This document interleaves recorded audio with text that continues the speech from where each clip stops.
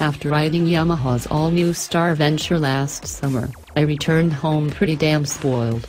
The bar had been set. 2-up, long-distance touring took on new meaning. I was impressed with Yamaha's attention to detail for rider and passenger, but more importantly, my better half decided that all of our future trips would need to take place on a Venture. With Yamaha's announcement of the Star Eluder, I was eager to see what the stripped-down bagger sibling was all about and, more importantly, if it retained the features that make the Venture such a stellar machine.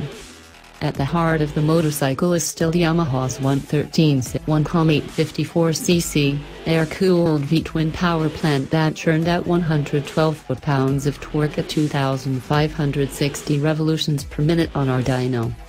The beauty of Yamaha's low-end torque machine is that it doesn't violently shake when rolling on the throttle in the low revs thanks to the twin counterbalancers. The Eluder also comes equipped with traction control and Yamaha's D-mode, which allows on-the-fly throttle response adjustments from sport to tour with the push of a button, located on the right switch cluster. Very close attention was also paid to tuning the exhaust note. Yamaha music engineers made spent gases a symphonic priority, which is a great example of Yamaha's vision of blending emotion with function.